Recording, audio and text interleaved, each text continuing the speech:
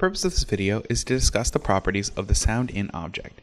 The SoundIn object can be found in the toolbox by scrolling down and clicking on this little arrow.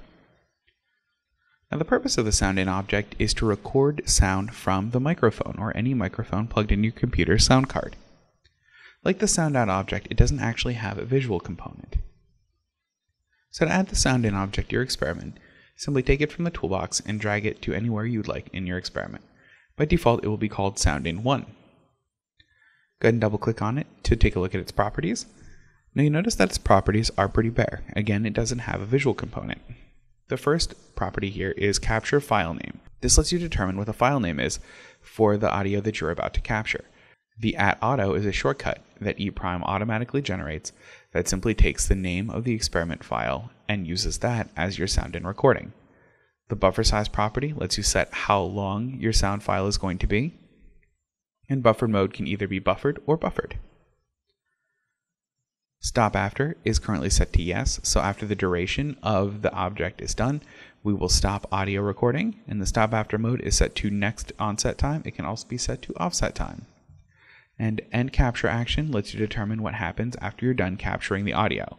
Does nothing happen? Does this object terminate, or does it jump to another point in the experiment? The comment tab allows you to change the name of the object, whether or not there is a tag associated with the object, or if there are any notes you would like to take. The script generation allows you to determine whether or not this SoundIn object will be loaded at the top of the procedure or before the object is run. We recommend keeping this at inherent, and handles conditional exit lets you set whether or not participants can choose to opt out of the experiment while they're recording audio.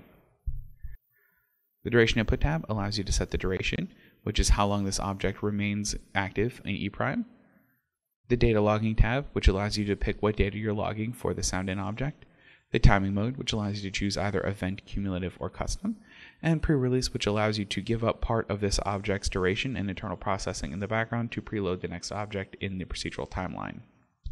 If you'd like participants to also respond while they're recording sound, you would add that right here with the input masks, and you would click Add to determine what device through which participants are responding. Once you've selected an input mask, the response options become available on the right. So you're allowed to say which allowable you're setting, so what can they press on the keyboard? Is there a correct answer?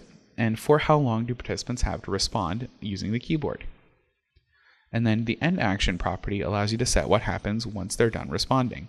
You can either terminate the object to move on to the next object in the experimental timeline, jump to another point in the experiment, or nothing will happen.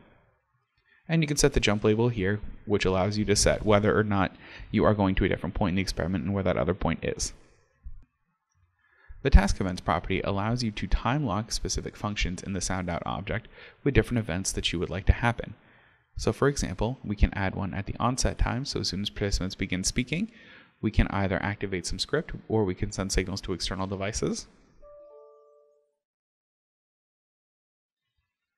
The sync tab is currently set to none and none since there is no visual component of the SoundIn object. We generally don't recommend setting this to vertical blank as there's no visual component to the sound object, so there's nothing really to sync it to. The logging tab allows you to determine what data is being logged for the actual SoundIn object itself.